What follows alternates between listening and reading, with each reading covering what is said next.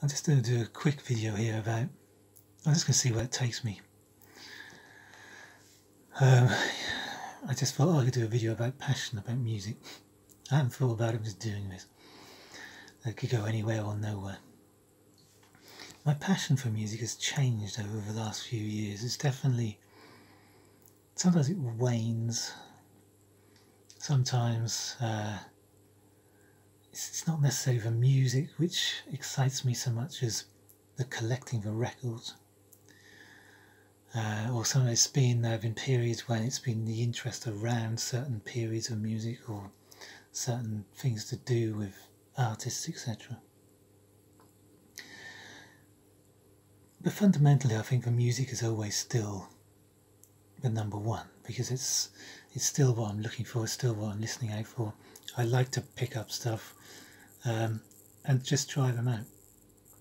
I will not go and pay 25-30 quid for a record to try it out. Pointless. It's just a waste of money. But I will, I buy a lot of stuff in charity shops. I pick it up. I know a lot of stuff. I can just tell now. I don't want this, I don't want that. You can just tell.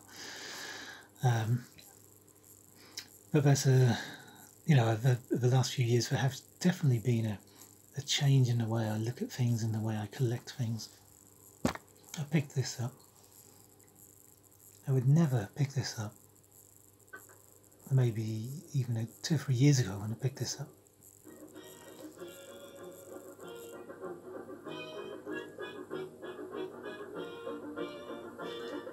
This is Jerry Gray on the bandstand.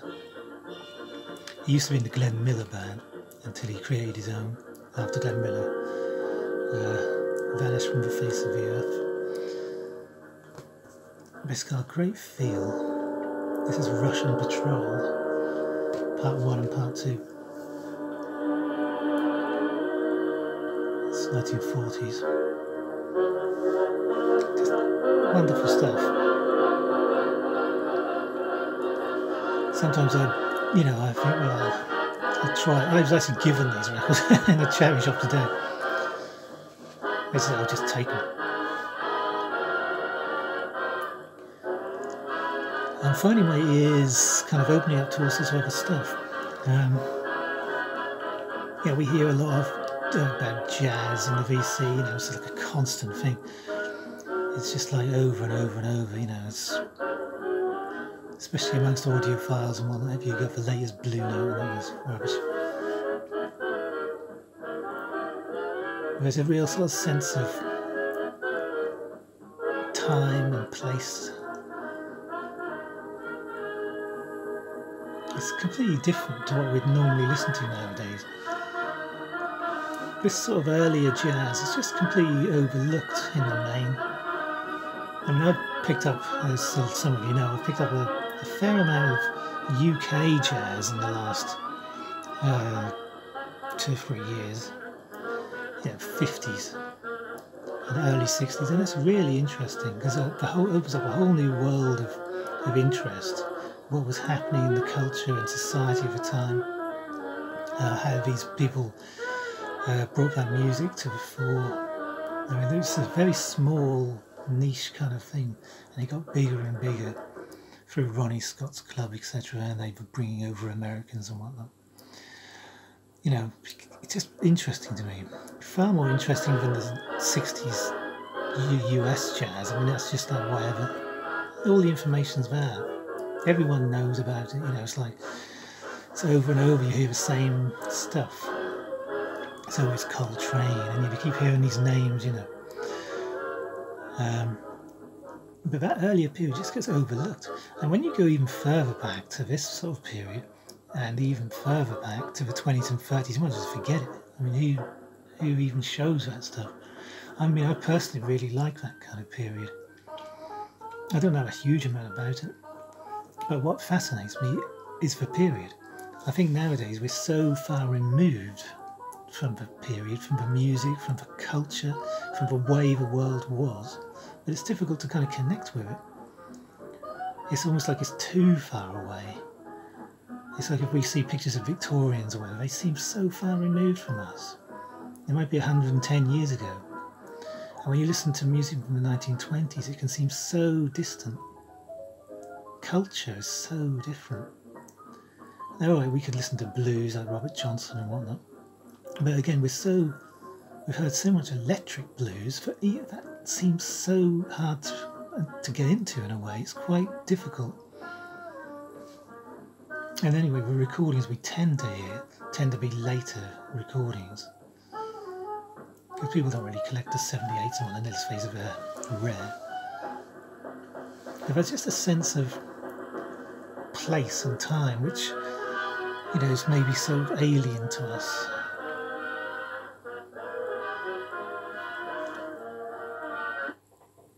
I'll play something from even further back. This is Joe Venuti and Eddie Lang's Blue 5. Now, Eddie Lang, the poor guy, he was a guitarist, and up until he appeared in bands, guitar was never a featured instrument. Unfortunately, he died at the age of 29 or 30. He used to suffer really bad sore throats and whatnot, and he went to have his tonsils out and died in the operation. Kind of really bizarre. Anyway, let's listen to one of these. It's so far removed, and yet it's just a fascinating sound and period, really. And my passion has changed. I spent a long time in progressive and kraut and psychedelic rock and all that. And jazz, it doesn't always click with me, especially the 60s jazz. I can listen to it, it's good, but there's something about the social aspect, the historical aspect, etc., which fascinates me alongside it. Sometimes I need more than just the music. I don't know what it is. It's like this. You have to almost, because it's so far removed from the way we listen to music now, the sound of music now, we can't really sort of pinpoint anything we listen to now, which sounds like this. And I think sometimes we have to add something. If you imagine these guys are playing in a club in the early 30s, 1933 this is. You can imagine the speakeasy or whatever it might be, the clubs like you see in any of those Busby Berkeley films or whatever. And then suddenly it brings it to life. You've got the picture, you've got a sense of the period, you've got the hats, the suits, the Tommy guns, whatever comes into your head. But it's just, it brings us closer to it. And to me, there's an element of the passion of collecting and music and whatnot, which actually is that, which is the placing of it. It just, because I don't think necessarily this is easy for us to connect to just on a musical level anymore. I think a good tune though will always stand out, will always go, whoa. But it takes a certain kind of person to kind of connect with it, I think. I think it takes a little bit of effort. It's like classical music. A lot of us just do not listen to it. It's just not part of our cultural kind of the way we live our lives. It's not, we don't hear it every day. It's just not part of our world anymore. All we ever hear is cruddy R&B crud, That's all we get kind of hear. You go to the shops and you see TV and all. It's just dross. And that becomes like our modern culture. That kind of music could be completely forgotten about. In 100 years' time, be like, what were they listening to? And as we do our revisionist stuff with the 50s and 60s, and we'd say, oh yeah, everyone was listening to the hippie stuff in the 60s. They weren't at all. They were listening to Engelbert Humperdinck. They were listening to the straight-laced, middle-of-the-road stuff. It was the subculture, which we have elevated and made bigger than everything else. It's a strange thing, really. But we'll do the same. People will do the same about this period. People in the future will look at pictures of us holding our mobile phones and go, look at how ridiculous do they look. We're going to look like the Victorians do to us. And we can't imagine what music will be or what the world will be. We can pretend to, or we can envisage it as best we can, but we have no idea. Who knew 100 years ago that the internet and this mobile phone would just be part of the world? You couldn't foresee it. And who knows what 100 years' time will be. But they will revise as we revise. And they will try to connect as we try to connect. And we only do it with our own, what we choose and with our own limited understandings. And what we almost want to be telling ourselves, what resonates in our culture of the time, is what we tell ourselves now. These are the things that our culture aspires to. These are the wonderful things. These are the things that are meaningful and, life-changing and whatever. They're not at all. They're just been things that have been plucked out, and then you get told these messages. Here we are nowadays. We walk around the shops, buying whatever we like, doing whatever we like. There are still people in this world who can't do any of that. And for hundreds and hundreds of years, people couldn't do any of that.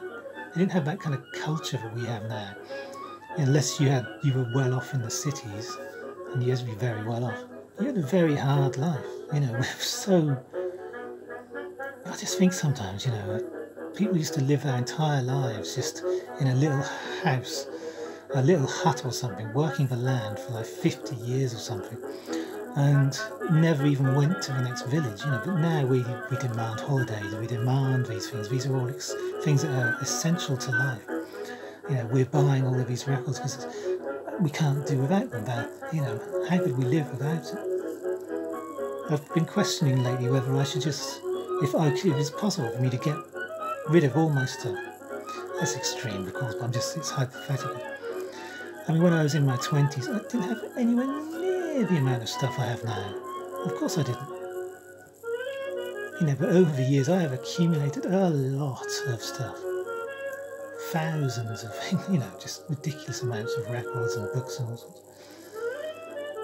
And you just think, well, life would be so much easier without it sometimes. Because really, what do you actually need,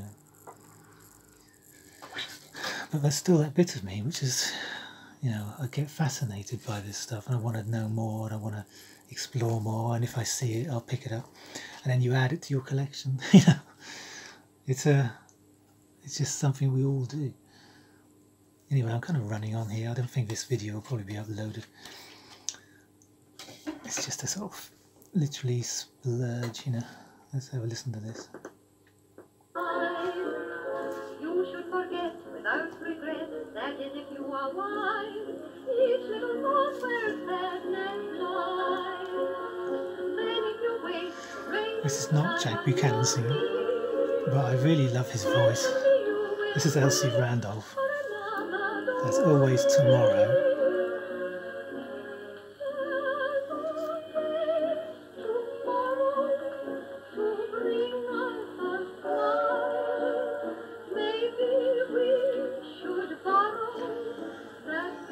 Again, it's so different, isn't it? We don't listen to anything like this anymore.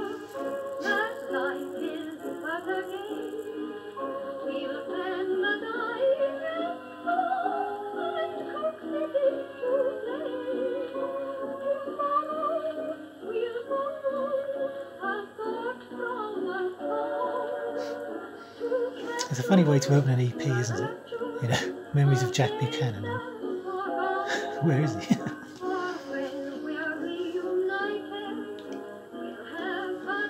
Anyway, just lovely, lovely stuff.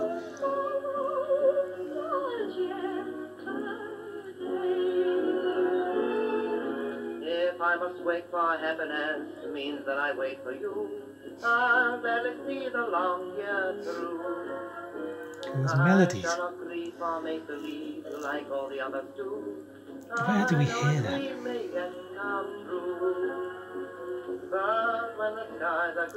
If you listen to enough of these, you listen to a few in a row, it kind of changes from your sensibilities in a way, the way you hear the world. It changes the way you think almost. It does something to you. It's like that with all music. If you immerse yourself in a particular kind of music, whether it's heavy metal, wherever it may be, whether it's you know, hardcore punk. If you listen to it for a long period, it sort of changes, and the way you think and the way you react and the way you feel, it does something to you. And this has a sort of a wistful, nostalgic.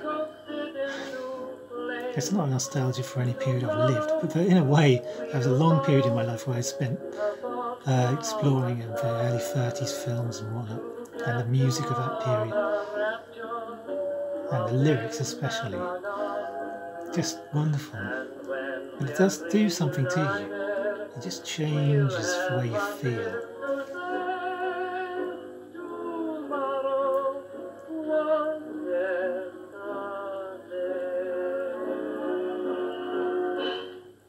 You know, there's a pleasant quality to it, and a charm which you just don't hear in music anymore.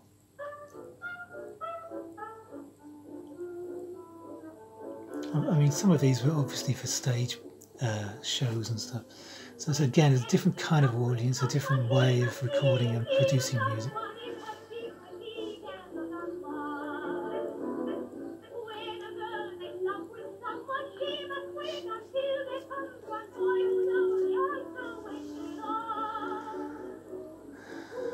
Anyway, I'll probably just leave it there. This is going on for far too long. If anyone has made it this far, I don't know. I've kind of, I'm so tired that I can't even think beyond that. I started going to